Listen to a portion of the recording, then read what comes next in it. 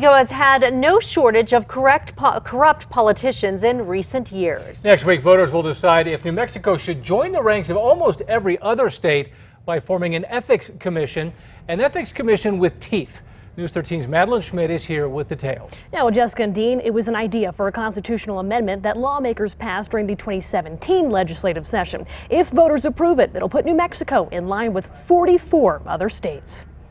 And it's diminished our state's reputation and our citizens' faith in the political process. Phil Griego, Diana Duran. The public has no faith in our system right now. Robert Vigil and Manny Aragon. Just a sampling of New Mexico public officials convicted of corruption. Could a state ethics commission have benefited the investigation into each of them?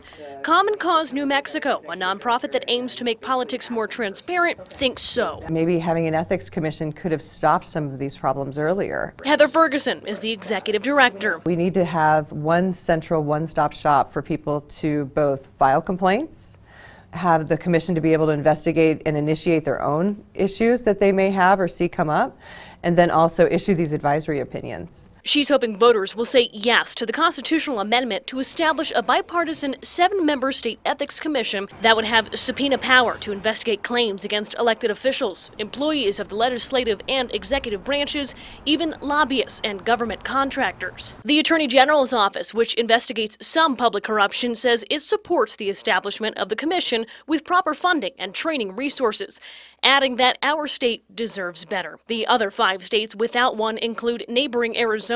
A simple majority in each chamber passed the joint resolution back in 2017. No governor's signature was needed. The House voted unanimously. However, 9 state senators voted against the measure.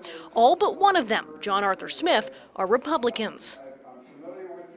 Now, I reached out to those 9 senators. Ron Griggs, Pat Woods, and Bill Scherer got back to me, all saying the current system, which is split among multiple agencies, works well enough. Senator Scherer also said he believes this will be turned into a weapon and used for political purposes. Dean, back to you. Madeline, thank you. A simple majority by voters would be needed to amend the Constitution. The legislature would then pass a bill clarifying the commission's specific duties in 2019.